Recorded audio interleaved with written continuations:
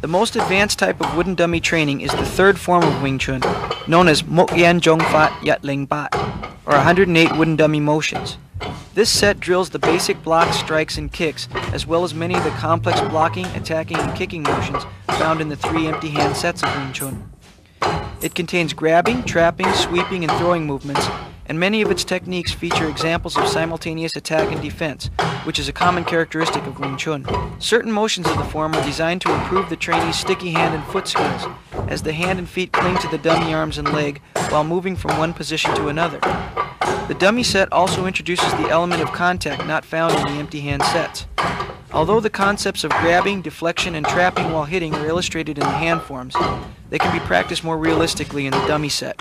As its name implies, the wooden dummy form, like all other Wing Chun sets, is comprised of exactly 108 movements, that number having special significance in Chinese lunar mathematics, religion, and superstition.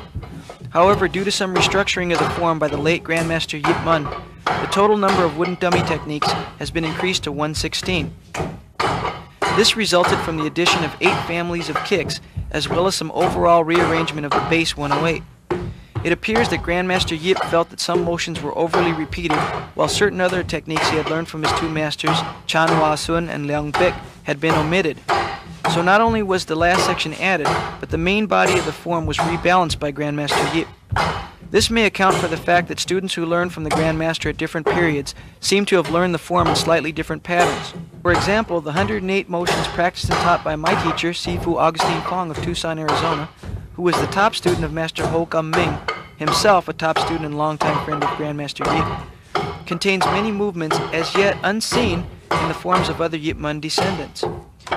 As you'll see in the form that I'm executing here, motions such as Jin Ba, which is a shoulder block, Tai Sut, which is a raising knee strike, Fok Sut and Tan Sut, which are inward and outward knee blocks, and Bong Kia, which is a wing leg deflection.